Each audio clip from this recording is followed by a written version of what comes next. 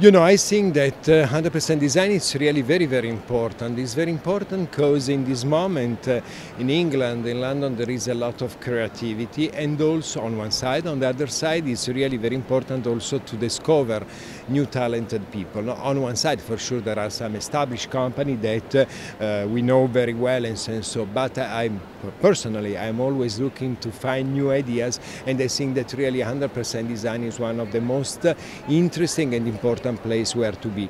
And I have to tell you that in the last few years, really, as I told you in my speech, really London, thanks to 100% design, is really becoming one of the focal point of design, definitely. That's been in my house. I have some of the Cappellini products. I have some unique pieces that friends like Ronarad, Losrovgrov, and so they made for me. And also products from the 50s and products from different companies. And so for sure, for which concern Cappellini, okay, the Thinking chair by Jasper Morrison is one of my preferred products because it was just the beginning of a fantastic relationship like the S-chair of Tom.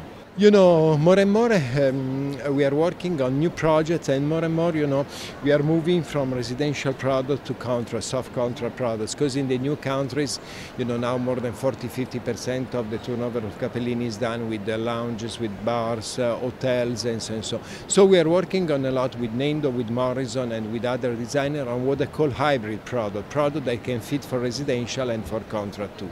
And this is really the future, because more and more people, they are asking not only to buy a product, but maybe they want to have a Cappellini bar, a Cappellini lounge, a Cappellini hotel, and so. So very interesting, a new way to approach design.